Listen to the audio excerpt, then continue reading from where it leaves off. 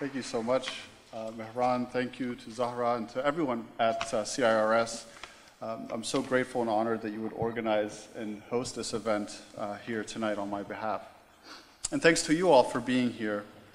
This is truly a special moment for me to have this event right here because SFS Qatar is the place where I wrote the bulk of the dissertation that formed the basis for this book.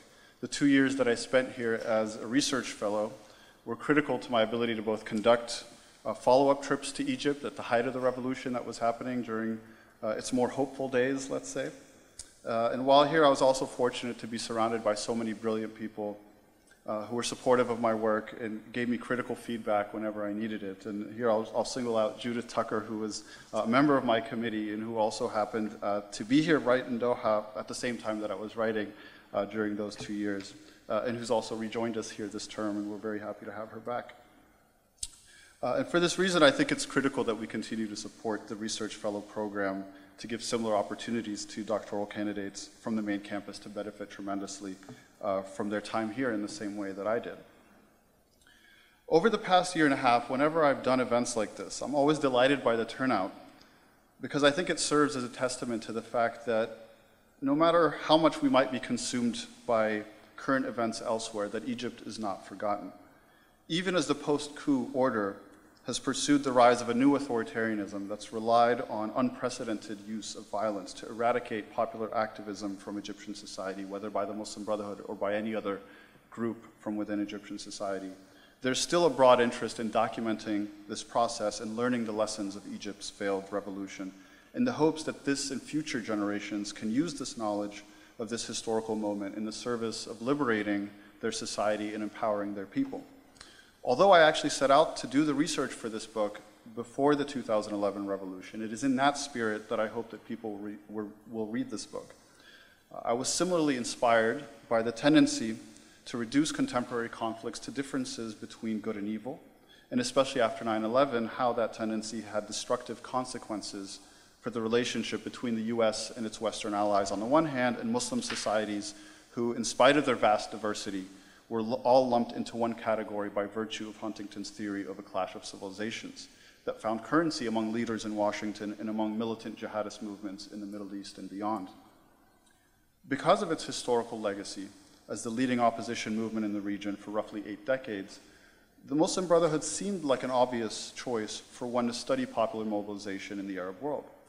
The fact that it's quite often misrepresented and leads to reductive and simplistic analyses of political Islam made this project all the more pressing, especially during the last decade and a half. As we observe the eliminationist, dangerous rhetoric employed by the Egyptian regime and its supporters over the last couple of years, I think it's important to go back in time and trace the rise of the most recent incarnation of the Muslim Brotherhood. The generation of current leaders like Mohammed Morsi, Abdul Minam Abul Futuh, Islam Al-Arian, Khairat al-Shatir, that all of these figures who we've heard so much about in the last 3 or 4 years did not emerge in a vacuum. They're the products of a generation that has its roots in the 1970s student movement. That movement demonstrated tremendous dynamism in the development of its activism, enjoyed a complex relationship with the state, and ultimately came to make up the next generation of leaders of the Muslim Brotherhood, an organization that had been all but destroyed for nearly 20 years. This book tells that story. So I'll be reading a couple of selections from the book that offer a hint of the kinds of things that this study explores. The first excerpt is from the introduction. The second is actually from the epilogue. For everything else in between, you'll just have to read the book for yourselves. And afterward, I'll look forward to your questions.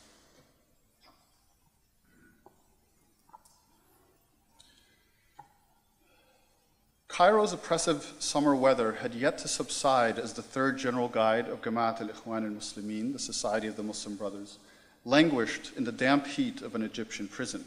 It was the fall of 1981, and he had not expected to be back inside so soon. By now an old man, Omar al-Tilmisani was a lawyer by training, but had spent nearly 20 years of his life as a political prisoner. In the decades since his release, however, he had attained a top leadership position in the Muslim Brotherhood and helped restore it to its former status as the chief opposition movement in the country, largely through the successful recruitment of a vibrant student movement. Along with several colleagues from his inner circle, Tilmisani had traveled across the nation, speaking at conferences, attending summer youth camps, and meeting with students on their campuses, preaching the dawah, or call, of the Muslim Brotherhood to tens of thousands of young Egyptians in the process. In contrast to the relative openness that had characterized much of his time in office, on September 5th, President Anwar al-Sadat ordered state security agents to conduct a massive sweep of the country, arresting hundreds of members of the political opposition in all of its ideological stripes, from Nasirists and Marxists to the Islamic movement, represented chiefly by the Muslim Brotherhood. Feeling threatened by the rising tide of fervent political opposition, Sadat abandoned his rhetoric on democracy, opting for a return to the repression that had characterized the era of his predecessor, Gamal Abdel Nasser, by quashing all political dissent. A month later, he would be assassinated. From the confinement of his cell, Tilmisani could do no more than pen his prison memoir, recounting his experiences under the Sadat regime and commenting on the daily news items that trickled into the prison through smuggled newspapers. In one entry, he lamented a news story about Sadat's meeting with the Higher Council of the Press. According to the news article, on his way out of the meeting, Sadat stopped to greet one of the council's members, Ihsan Abdul Quddus, a notable newspaper editor, writer, and liberal commentator. Sadat smiled at his old friend, shook his hand warmly, and spent a moment catching up with him. Though he tried to muster a smile in return, Abdul Quddus could not help but be reminded of the loss of his son, Muhammad, who at that very moment was in an undisclosed location along with hundreds of other activists arrested by Sadat. Muhammad Abdul Quddus was a leader in al-Jamaa al-Islamiyya, the Islamic Society, the powerful organization that represented religious student activists in universities throughout the country. He had also recently joined the Muslim Brotherhood and, carrying on the family tradition, had taken up journalism as a career and a personal passion. But Muhammad did not report for one of the liberal secular newspapers. He was a writer for Al-Dawah, the Muslim Brotherhood's monthly magazine. When security agents raided the offices of Al-Dawah and arrested the editors and staff members, Muhammad Abdul Quddus was the youngest person apprehended. In commenting on this chance encounter between Egypt's authoritarian ruler and a grieving father, Tilmisani wavered between unrestrained condemnation of Sadat's behavior and sadness at the pain that Ihsan Abdul Quddus must have felt by coming face to face with the person responsible for his son's dismal fate. Sadat was, quote, flexing his muscles, demonstrating his power, and reproaching Abdul Quddus for allowing his son to go along the path of the call to God. Or, he pondered, was it possible that Sadat was genuinely attempting to flatter his old friend? His, quote, his tenderness did not end with a smile to the father he had deprived of his son. No, not only did he smile at him, but he went out of his way to greet him. Have you ever seen humility more charming than this? Tilmisani concluded sarcastically. This story serves as a symbolic representation of a number of transformative developments of the Sadat era in modern Egyptian history. The anguished father, unable to confront the president in defense of his son, is a testament to the decline of liberalism in Egypt's political culture, which witnessed the replacement of the traditional political forces, the centers of power, as Sadat termed them, with a new political base made up of ideologies antagonistic toward the liberal, nationalist, and radical socialist forces of old.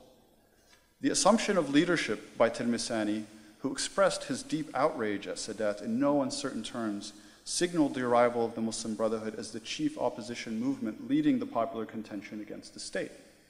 In fact, Tilmisani's role extended to that of paternal caretaker to Muhammad Abdul Quddus, who, along with thousands of young Egyptians, joined in this movement at the expense of the ideology of their parents. Finally, Sadat replicated the dualism for which his regime had become known, warmly greeting his friend while knowing that his policies had cost Abdul Quddus and his family so much harm. As a leader who in the span of a decade pursued war and peace, populism and free enterprise, democracy and despotism, Sadat was said to have met his untimely demise at the hands of a movement he helped create. Following a turbulent history of social activism, political contention, and militant resistance, the Muslim Brotherhood had experienced such a crushing blow early in the Nasser era that few in Egypt would have expected it to reappear. Yet after 2 decades of absence from society, the Muslim Brotherhood re-emerged as a social movement organization, spreading a religious and political message and expressing its opposition to the state. And here I'll just move to the epilogue, which attempts to bring this conversation to the present. And so this epilogue chapter I wrote as the last part of the book just before it went into publication. And so in many ways it reflects upon the changes that have occurred in Egypt just in the last few years, but specifically on what impact this decade of the 1970s had on the recent events with the 2011 revolution. In her 2008 novel, Farag, or Release, Radwa Ashur tells the story of a generation disillusioned by the broken promises of an unfulfilled revolution. Even after experiencing the estrangement and dislocation caused by her father's political activism and subsequent imprisonment by the Nasser regime, the novel's narrator, Neda, finds herself drawn to the student movement of the early 1970s.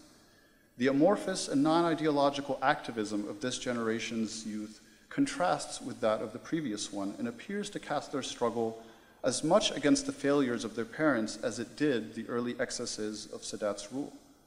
Before long, Neda too finds herself imprisoned, along with hundreds of her university comrades. Unable to cope with the monumental struggle facing them upon their release from prison, many of Neda's colleagues give in to despair, abandoning a cause that they characterize as, quote, a historic call for the transformation of society toward brotherhood, equality, justice, and happiness. Instead, the characters engage in a prolonged period of self-criticism, internalizing the defeat of their, quote, aborted dream, and experiencing such alienation through the subsequent years that one character dubs her generation the stillborn. The novel's events are based in large part on actual events, including the rise to prominence and abrupt fall of Arwa Saleh and Siham Sabri, leaders of the student movement who may have spent only a short time in Sadat's jails, but exhibited a perpetual yearning for true liberation, finding it only upon taking their own lives in 1997 and 2003, respectively. To disentangle the complex social and political realities that would cause two bright and accomplished women to commit such an act in a cultural context in which suicide is seldom visible and rarely discussed, Ashur invokes Michel Foucault's concept of the disciplinary society. The structures and instruments of power, as they existed in the authoritarian environment of post-Nasserist Egypt, meant that not only would the state exercise complete control over the physical bodies of those it segregated from the rest of society through its political use of incarceration, but it ensured that even upon their return to society, dissidents faced a parallel set of constraints. Foucault likens these to the panopticon, a disciplinary mechanism that employs a subtle coercive technique, primarily surveillance, that assumes, quote, the automatic functioning of power. By the time Sadat ordered the roundup of all political dissidents in September of 1981, the process of subverting popular activism to the whims of the state had become complete. Only two forces proved capable of challenging this arrangement: the militant underground groups who relied on secrecy and violence in their contention against the regime, and the Muslim Brotherhood, with a disciplined and rigid internal hierarchical structure that permitted it to pursue a far-reaching social activist mission. But 30 years later, only the latter demonstrated durability in the face of continuing state repression.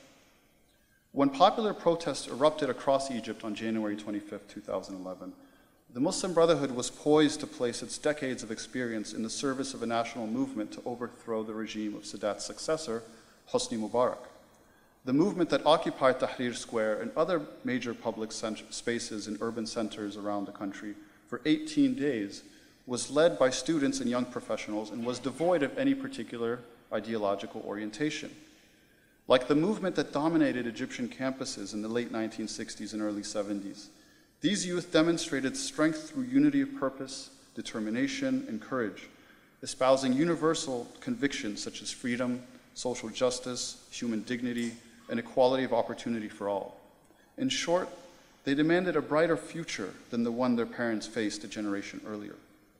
Unlike the prior era, however, this period exhibited several critical features that would help determine the outcome of the popular revolt, from the technological advancements that facilitated wider mobilization to the shifts in domestic and international political and economic conditions, and the evolution of modes of contention.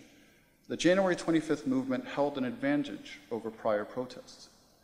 But one can also add to these factors the decades of experience brought to the movement by an entire generation of activists who grew up with the regime and internalized its repressive tactics. Ultimately, as much as the toppling of Mubarak symbolized the coming of age of a cosmopolitan, tech-savvy generation, it also saw the fruition of a seemingly static dream long held by an older cadre of Egyptians. For when the regime began grooming Gamal Mubarak to succeed his aging father over a decade earlier, the country's political order betrayed a more deeply entrenched authoritarianism. As the younger Mubarak, an investment banker by trade, began to assume control of a greater share of Egypt's political and economic institutions, along with the rising oligarch class, a panic set in among the country's activists, resulting in the establishment of the Kifaya movement to oppose the regime's plans for hereditary rule. The unspoken tenor of the emerging national struggle suggested a visceral reaction of the notion that an octogenarian president would hand over the country to a son and his friends in their early 40s, effectively bypassing an entire generation. The passionate response with which this project was met served as a testament to the notion that a society could scarcely withstand an assault on the natural order of things. That is, barring a wide swath of the population from public service and the right to contribute to the growth and development of their nation. It is within this context, then, that the political developments in the months following the January 25th uprising should be understood. Barely a year after Mubarak's overthrow, 5 of the leading candidates to succeed him in Egypt's first democratic presidential elections in history came out of the 1970s generation of student leaders and activists. Their rise to the fore of Egypt's post-revolutionary political scene was no mere accident. Rather, it was the product of a process that had been at work for several decades after the rise of the student movement and the concurrent reappearance of the Muslim Brotherhood as an organized force in Egyptian society. And I'll leave it there. Thank you very much.